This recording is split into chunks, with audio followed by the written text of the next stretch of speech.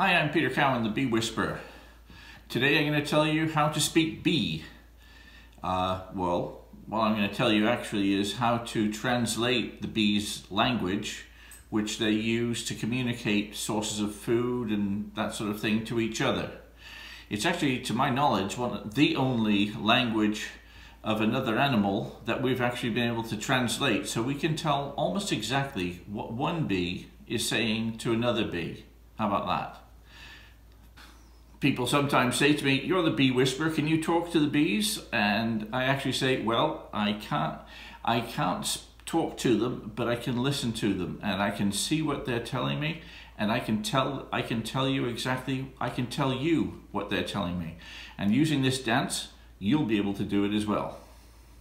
World of bees is absolutely fascinating. So just to take a step back, this is work done by an Austrian professor, Carl von Frisch, who did a lot of studies using observation hives, glass-sided observation hives, where he could observe the inside of the colony, while he then had helpers going out in the field and putting out various baits of sugar syrup and patiently marking bees as they came to the sugar syrup, and then observing what those bees did when they returned to the hive and started to convey information from one bee to another. It's an absolutely fascinating study. Basically, what a bee will do when it finds a source of food, it will come back into the colony and it will dance on usually the lower brood combs, and more often than not it will be on open brood combs rather than capped brood or frames of honey. And the reason for that is that those open cells convey vibration much better than capped combs would do. And so it uses those open combs as a dance floor. And the bee will come in laden with nectar or pollen or water or whatever other materials the bees have found particularly useful. They'll also do this sort of dance in a swarm as well to convey new housing locations. But what the bee will do, it will start dancing on the combs, and depending on the distance, the shape of the dance, the duration of the dance will vary. The shape of the dance will vary according to direction, and the bees will be enthusiastic or less enthusiastic in terms of by eye. So a vigorous dance will convey a very intense food source. In other words, very rich in sugar, or this bee is very excited about it. And a slower, less vigorous dance will convey, it's not quite as profitable going here as it would be to others, but this one is still worth conveying to you. And the other thing they'll do is convey what the bee is looking for by periodically stopping and sharing what the bee has found, whether that be pollen or nectar. It'll regurgitate some nectar and share it, so the bees get the smell and the taste of what they're looking for. So 4 things conveyed. Number 1, the direction. Number 2, the distance. Number 3, the intensity of the food source. And number 4, what that food source smells and tastes like.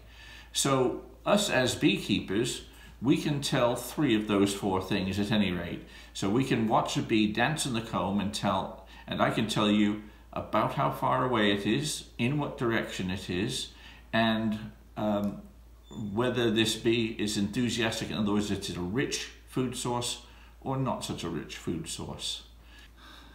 Another fascinating thing about this dance, or these dances, are that it varies from one race of bee to another. Just like language has certain dialects, the bees have certain dialects, depending on where these particular races were raised. So for instance, Italians will have some slight variation compared to Carniolans, compared to Germans, and compared to other races.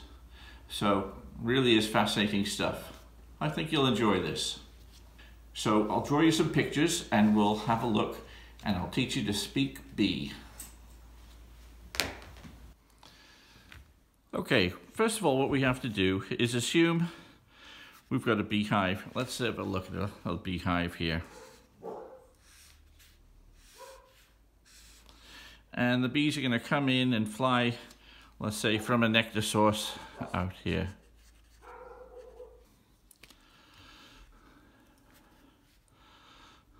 And let's picture up here.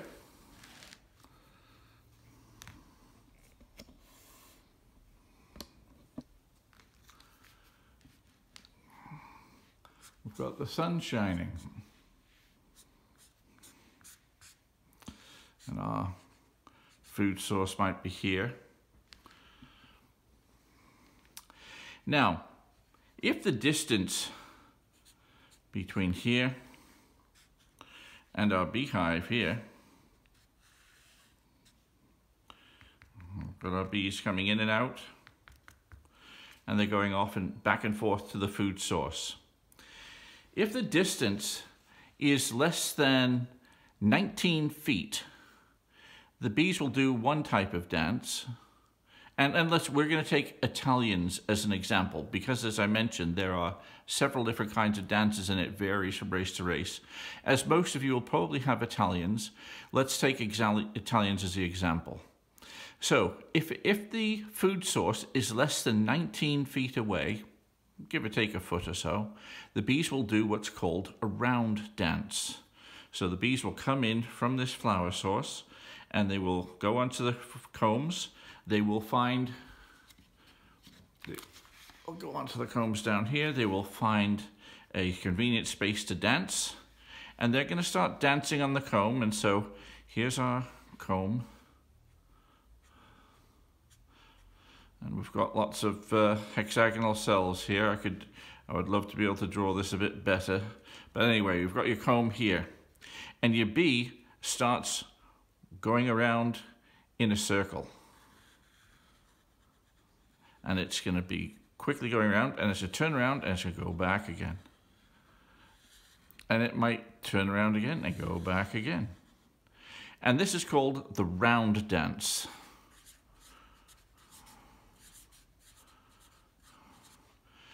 So the round dance means it's less than 19 feet from the hive to the flower. So they're not giving particular directions, but what they're doing is they're dancing, they're sharing the food. They may be enthusiastic or less enthusiastic, but they say to the bee, just start going around the hive. And you'll smell it like this. It's only 19 feet away, so it's really close to the hive. That's the round dance.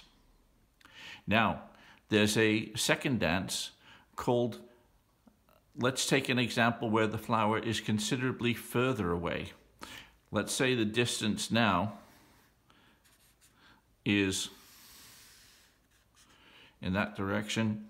Let's say that distance now is greater than 112 feet away. So 19 foot and 112 feet are about those break points. So we're going to now look at that long distance dance. This is called the waggle dance. And what happens there is that the bee comes onto our comb. I'm not going to draw that hexagon again, but the bee comes onto the comb and starts waggling her abdomen very vigorously. Waggle, waggle, waggle, waggle, waggle. And she'll run back round again. So she'll be going in this direction. In this one, she's going in that direction.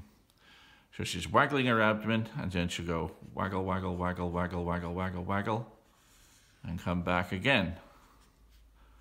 And waggle, waggle, waggle, waggle, waggle, and come back again.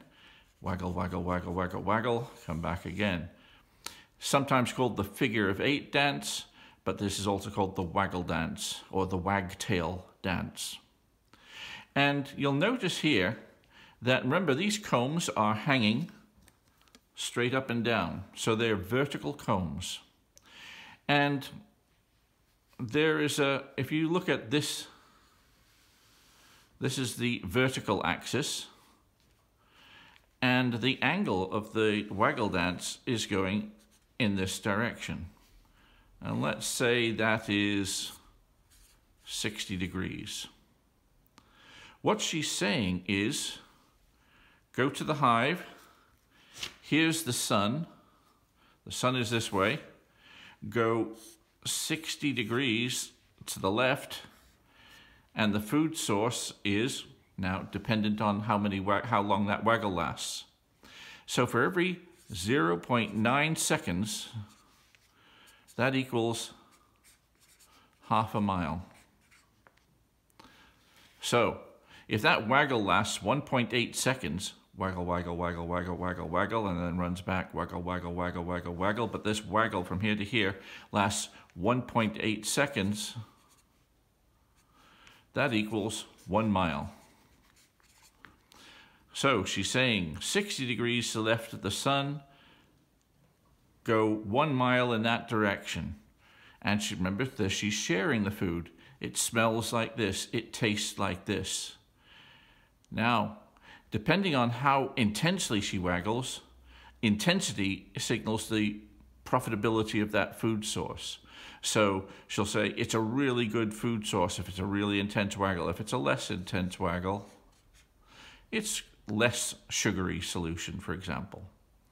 So she can tell you where to go, how far to go, in what direction, how far to go there, how good that food source is.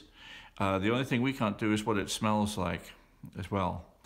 But this little dance with critters with the brains the size of a pinhead, this is accurate within a few yards. Now, you give someone directions to the supermarket and get it accurate within a few yards, you're doing pretty darn well. Well, these little critters with tiny little brains are conveying that information that accurately. Now, I said there was a third dance, and that's kind of like a hybrid between the two.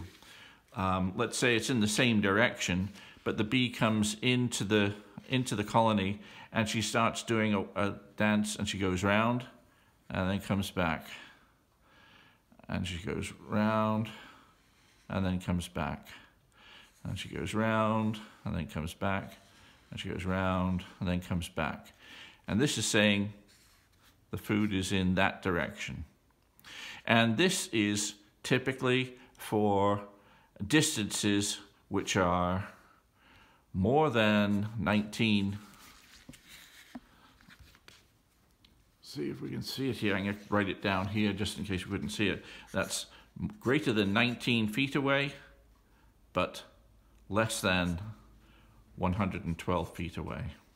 So in other words, the intermediate distances, this is called the sickle dance.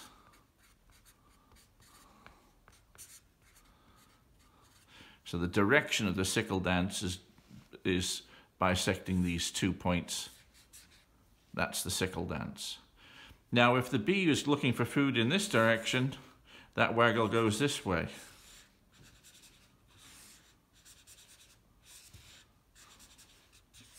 So that means the bees have to leave the hive and go in that direction. Go this way. All according to the angle here. So there you have it. Now you know how to speak bee. So now you can speak bee. You can go out to the bee yard and you can impress your friends, and they're not going to believe you when you tell them, yes, the food, if I look at the bee dancing here, yeah, sun is over there, it's over here. And I would say, judging by that's about half a second, it's only about half a mile. Oh, that must be Culkin's farm down the road over that way. So it's actually true. You can actually prove these things to yourself. And also, when I